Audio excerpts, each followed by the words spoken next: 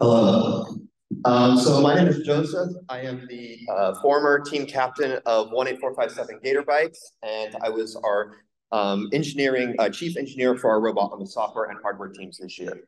So this presentation is just going to be an overview of our road to Worlds, some of our team overview, flashbacks, how we kind of progressed our way through the season, and some key decisions we made throughout the year that we believe led to us being able to win the World Championships as the winning Alliance captain, and sharing some of those decisions and how you can make similar decisions that could help your team. So a little bit about us, our philosophy, we have a quote from a TV show. It's that a man can do anything when he realizes that he is a part of something bigger. A group of people with that same mindset can change the world. And so that's just something that our team kind of lives by. We work with it a lot as we go throughout our seasons. And it's just something that we can always remember that really helps us. We're from Newbury Park, Adventist Academy in Newbury Park, California. And last year we had 8 team members from grades 9 through 12, and with 30 years combined first experience from our team or school team. And then our season goals, we were to build, strong, inspire, and robot qualities to maximize our chance of getting to Worlds. And that all kind of goes back to some of our flashbacks. So an ultimate goal, we competed online. We didn't have a great robot, but we still did okay. And we won the Adventist Robotics League Remote Championship, top rank, and Inspire Award. And we would have ranked 8th at SoCal Regionals as we would have competed. Then the week before Frenzy, we had higher aspirations for the next season, but it kind of fell flat. We had an okay robot, and then we got to SoCal Regionals. We had a 1+5 freight auto. Nothing worked. And we ended up being ranked 33rd, and nothing came of it. And it hit our team hard because we thought we'd do better, and we didn't. And even though we had a good robot, we had done all the engineering on it, nothing worked. And so that just kind of made us realize that we can't overlook anything. We have to look at every single part of our robot, and everything has to be perfect. We have to create a set of rules for our robots that we build that have to be followed throughout the season. And so our team got together, and a few of our members, we sat down, and while everybody was at Worlds having fun, we were in school and we just watched Worlds, and we sat there, and it hurt to watch everybody else at Worlds have all this fun. But we let it motivate us going into power play. So moving on, our goals from power play, it was quite simple.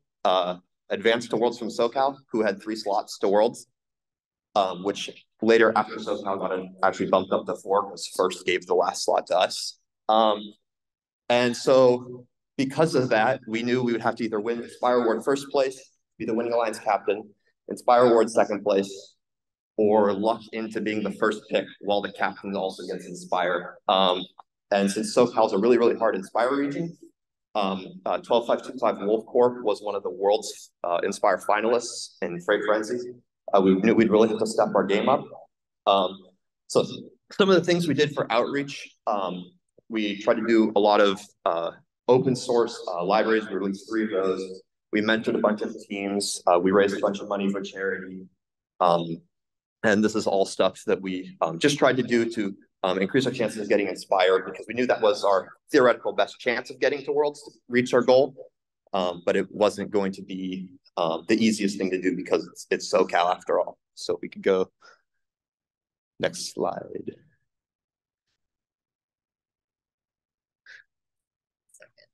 Okay. So those are just a few of our numbers that we had for outreach.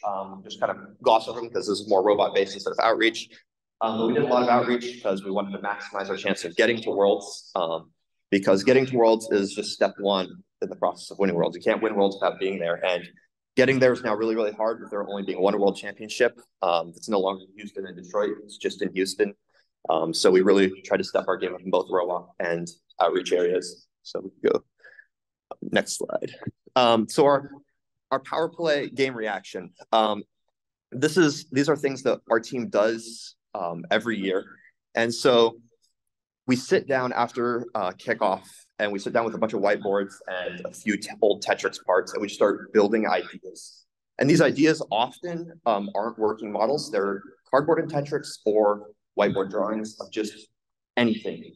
And just we let our minds just completely go free with no outside influences, without seeing other YouTube videos, and just creating our own ideas and developing robots from the ground up. So we figured out that early season is going to be single junction cycling. So we knew we'd have to be good at that early season to do well in our league. Pass through or turret will likely be an optimal design because of how fast it is in teleop. And a dual extension could be good, but requires you getting to your scoring position in auto first, which ended up being a large part of us winning worlds. The scoring cap causes everybody to be good. So the higher you go in robotics, the closer the skill gap gets. So when you're at your ILT, a good team will do really, really well. And there's a wide range of how teams are. As you go to your regional, your state championship, teams get better. The skill gap gets tighter. As you get to Worlds, it gets even closer. All the teams at Worlds are good. Everybody's gone through the ringer. They've done all this hard work throughout the entire season. And it's just what you have to do to differentiate yourself, which is really important. So this is our first robot. We built it as a prototype, which is parts we had laying around, and one of our freight frenzy drivetrains. They had a bunch of issues. We fixed them. We went 16-4 with hidden leaks. We had an average of 70 for our OPR, and we averaged 102 points per match. It wasn't very good, but it was okay. So our team takes information from this robot and we feed it into our design and engineering team. And we start going through and we start iterating in CAD and doing tests. So after Artemis 1, we progressed to Artemis 2. And Artemis 2 is a completely CAD-ed out robot. It was never built. It was just a pass-through design with a roller intake. We ended up not using it because we found some issues with it when we were doing some testing. So we scrapped Artemis 2 and we progressed on to Artemis 3. And Artemis 3 was the first of our turret robots, which we had at Worlds was our turret. But what Artemis 3 also had is horizontal extension. So horizontal extension was something that we were seeing on a lot of robots. There was a lot of dual slide robots that had that horizontal extension. But we were having issues with how the weight was just distributed across the robot. And so we didn't use it at all. It was just left as a CAD model.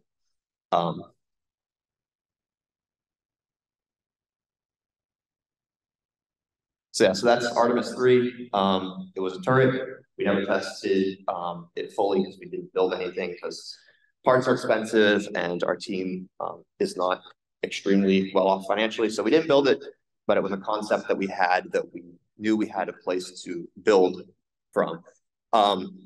And from there, our team basically was like, wait, we're not going about this right. All of our designs have issues. We need to create a set of rules. And the set of rules will allow us to create a robot that's limitless. So by creating rules, we're creating an unlimited potential in our robot. So we sat down with our engineering team and we wrote out basically an engineering manifesto. And this is a term used a lot in the automotive industry, specifically by the likes of Gordon Murray with the McLaren F1, T.50, as well as many race cars. So the engineering manifesto basically just is a list of rules that your engineering team has to live by to accomplish a set of goals. And so our robot, throughout the year, we had 4 goals. And the 4 goals were basically things that we would have to do to accomplish our goal of getting to Worlds. So goal 1 was a turret design to allow us to stay away from the center line in auto because we knew there was going to be contact there later in the season. Goal 2, we must be able to have a 6-cone auto, as otherwise there will be teams that have 6-cone autos and we will lose. The robot should be unable to be tipped over because previous robots we had were tipping. And so we wanted the robot to be impossible to be tipped over when fully extended and driving. And goal 4 was the robot must be fast enough to score all 30 cones in teleop because that allows us to solo carry a match.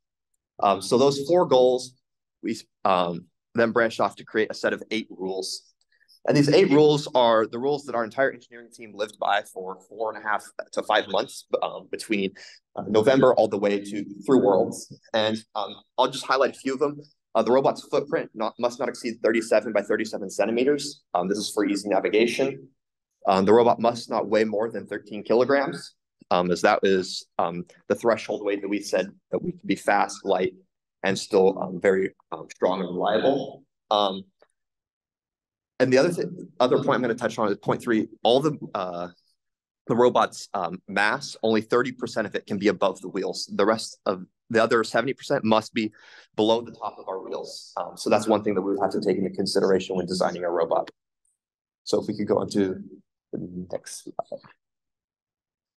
So this allowed us to create Artemis 4, which we used at our ILT and regional competitions. It has a turret, and it looks similar to our World's robot. It was not a pass-through. It had a coaxial differential claw that could rotate and pick up fallen cones, but it wasn't very good. It had a lot of issues. It was heavy, and it was still some of the rules on our list we broke to build this robot, and we didn't feel right leaving it like that. So after regionals, we sat down, and while we were some members of our team were on a mission trip in Spain, we're like, how do we do this? And we just wrote out an entire list of everything that was wrong with this robot and how we would fix it for Worlds, which is about, at this point, 6 weeks away. So we would go on to create Artemis 5, which is our 5th and final design, which we had at Worlds. And this has a few key things overviewed, and one of which is our pass-through arm with our pole guide. And the biggest thing with this is we designed it specifically to target certain ways teams were placing cones in auto. And we did this because we knew, as like the overall set of teams at Worlds, that we're going to have to go through certain types of robots in the chance of an elimination rounds. And so we watched hours upon hours of videos of other robots scoring and how they were scoring cones. And we specifically designed the pole guide and deposit mechanism on the end of our arm to basically move the junction a lot when it's driving away while stabilizing it as we go up really, really well. And this was all done with like, if we can score and cause the other team not to score, it's a point differential over the match. So if we can go to Artemis 5, the next slide. So that's our World's robot.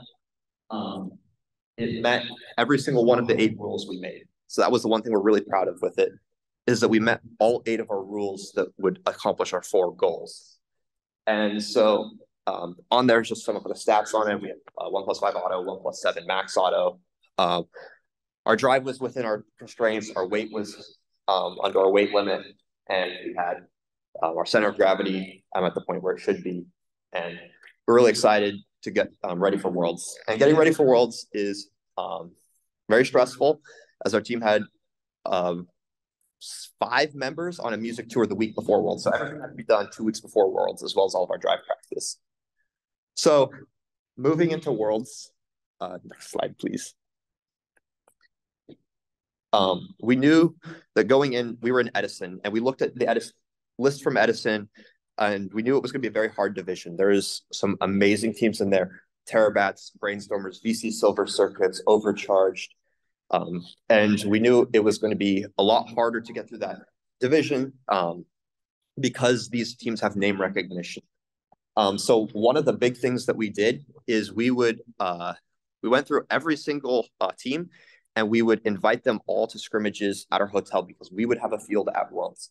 And so this is our first big point that led to us having a really good shot at winning Worlds, is that we had a bunch of extra practice time with quality control. So quality control was one of the few teams that came over to our hotel, and we were able to get hours of practice with them both Tuesday and Wednesday night, which allowed us to go into our matches with a bit extra strategy planning that other teams didn't have, because there are certain tricks we figured out in that meeting that led to our strategy that we would deploy in elims. And the first thing that we figured out is that the optimal strategy is what everybody was chasing. So coming in through all the state championships, all the regional championships, there is tons of different strategies being played. Teams are placing cones in substations and terminals, scoring them out of terminals to junctions and endgame. And so we just were like, what's going to be the optimal strategy? And we knew it wouldn't be found out until we were at Worlds, because there were so many different strategies being played. So at Worlds, we were testing with quality control at our hotel, and we basically figured out that the optimal strategy for our robot was to mirror. So the second the other alliance places a cone, we place a cone there, because because as soon as they place a cone, they're at in a cone deficit, and we would always then be able to keep ownership while equating the deficits between the two alliances. So by just mirroring, we're automatically at an advantage to other alliances. So what this allowed us to do is it allowed us to go do really well in our qualification matches. Going into Worlds, once we got our match schedule, we were projected to go off of our predictions only 3 and 8. And we knew from there we could go only up, because 3 and 8 was not great. We were going to rank like somewhere like 30 to like 40, somewhere in there. And that was really, really bad for us. But we knew going into World there was a few keys. And so matches are really important. Your scouting is one of the most important things. How do you play against other teams in qualification matches, as well as eliminations? Your partners, where do they need to run against? Who do they need to run against a different team if you're more versatile? 1+5 safe autos on the high junction, as well as medium autos. How is the race to the center line going to happen with dual extension robots? And what teams are getting possession penalties? Because as the term goes, penalty play, there's a lot of penalties this year. And then strategy, stall strategy was something we deployed, the mirror strategy, and then defense. How much center line defense will be played, and whose arms will tangle with ours, which we found out there was one team that would. So our qualification match recap, on average, we performed way above our projections. So the light green line is our projected match score, and our dark green line is our actual match score. We dipped below it a few times, namely against VC Silver Circuits and Auto Vortex. And our partner was also ranked 48. So there was a huge point differential there. But other than that, we knew we were doing fairly well because we were above our projections, while our partners were often a little bit below their projections. And so after we finished 8-3, we were ranked 5. And Thursday night, we would go through all of the remaining matches. And we basically created a 6-part set of how Friday would play out. So Friday would play out a number of different ways. And we basically saw ourselves ending up as either the 4, 5, or 6 seed at the end of all of it. And so because we figured we'd end up as the 4, 5, or 6 seed, we knew we'd have to figure out our scouting. So that night we figured out all of our scouting, ran match data, and pulled all the information that we could about different teams in our division, as well as projecting who would get picked where based off the information that we'd gotten Thursday. So if we could go on to the next slide. So going into alliance selection, the big question that we've gotten asked is, why did we pick Quality Control and VC Silver Circuits? They were ranked 17 and 18th in Edison division. The biggest thing about Quality Control that we saw in them was their 1+5 safe auto. We ran it a bunch at our hotel, and we helped them tune it up when there was a part on the robot that kept breaking. We were able to get that fixed, so their 1+5 safe was more consistent. They had the best safe auto in Edison.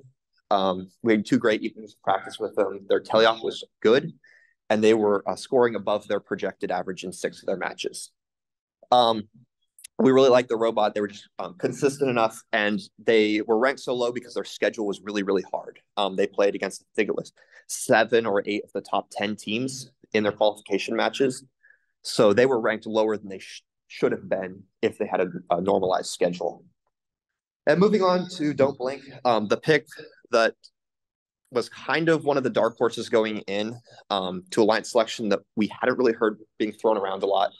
So Don't Blink had some issues throughout the week with some technical issues. They were breaking in a few matches. But they had a really, really interesting stat that I didn't hear anybody talk about, and I haven't really heard anybody talk about. And so on average, they were scoring 18% above their projected match scores, while forcing their opponents to score 13% below their projected match scores. So this net change we saw as an opportunity to exploit any limbs. And so because we can exploit any limbs, the differential there, it could lead to us winning matches where we shouldn't win them.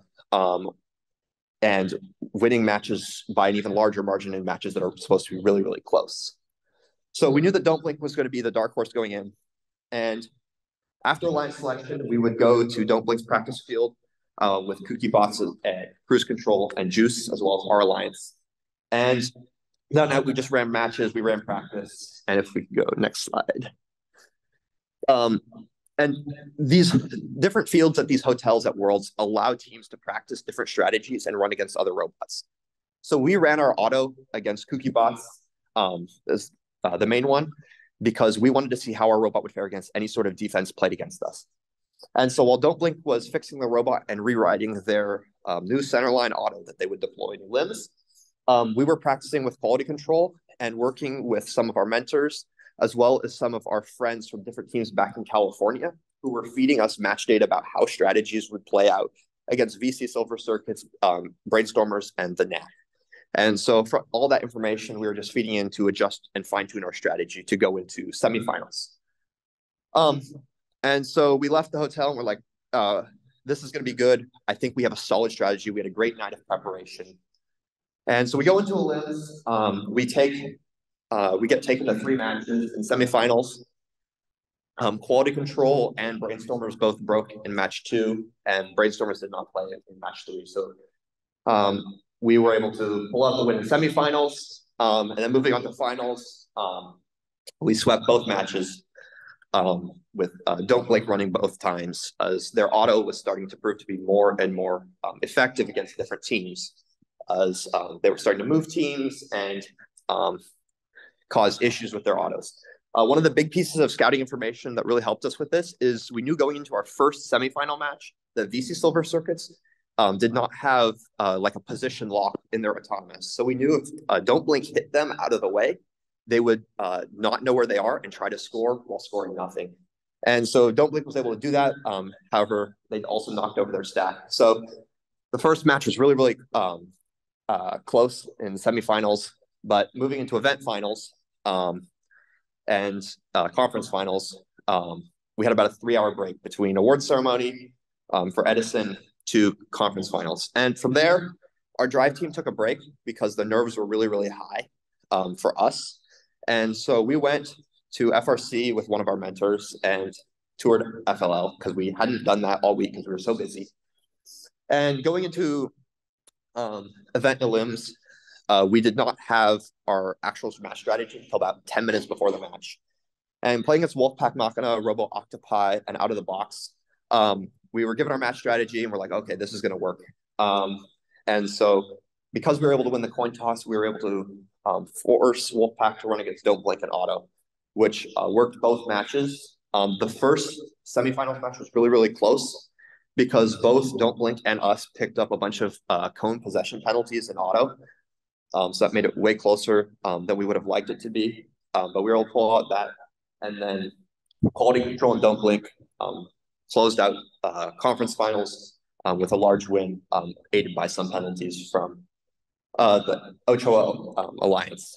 And so going to an event finals, it was really, really stressful because our team had been like talking about it all year, like, oh, we're going to get to Worlds. Let's go win Worlds. Let's go win Worlds. It's kind of like thrown around very, oh, let's go win Worlds. It's the thing. And everybody's like, okay, they're crazy. And so when you're actually there, it's very surreal because you're in that moment. You're standing there on the stage and there's thousands of people watching and you're with your team, you're with your family, and everybody, it's just beyond stimulating for your brain. And so you're just standing there and you're getting ready to go into that match. And it's one of the most calming yet stressful moments of driving that you can ever do. So going into finals match 1, we count off Auto, we push our Auto, and we see Vertex immediately fail, and we see Up and Creek encoder disconnect. And we're like, okay, this is going to be good. And then we fry one of our servo ports on our control hub partway through Auto. So in finals match 1, 3 of the 4 robots were broken. Don't Blink was the only robot that was working. However, we were still able to pull out the win. And this was really, really good for us because we're like, okay, Don't Blink's working, quality control's working. We can sit out a match. If we need to go to 3, we can run again. So we were working on getting our port fixed. We ran quality control, and lo and behold, quality control and Don't Blink pulled out the win, and we won Worlds, which was crazy. It's still crazy to think about. It's like you don't believe it. And just some of the strategies that led to us winning Worlds. Don't Blink's auto that they rewrote the night before the competition, or but night before finals, was awesome. It was legal, and they did an amazing job with it. So it destroyed many autos throughout elimination matches. Our disruption auto worked against Brainstormers. We played against them 2 times when we ran our auto, once in qualifications and once in semifinals. And through them, they only scored 4 cones when we scored a net total of 6. And so that was a little bit of a differential there that we saw as an advantage that we leveraged because of that disruption auto. And then quality control safe auto really helped us because it was a consistent 50 points every single time. And then the mirroring strategy, of course, helped us because nobody else was running it. They were just running like circuit strategies, high cycle strategies, and it was just the better strategy in the end. And then we were really, really consistent. Quality control broke in semifinals, match 2 of Edison, and we broke in World Championship Grand Finals match 1. But other than that, we were really consistent throughout the entire elimination round. So if we go on the next page. The idea of why did we choose Worlds? And so the idea of why you choose Worlds is because it's something you can reach for. If you look for our team, we're going to aim to go to Worlds. You'll get to Worlds. But then it's like, then now what?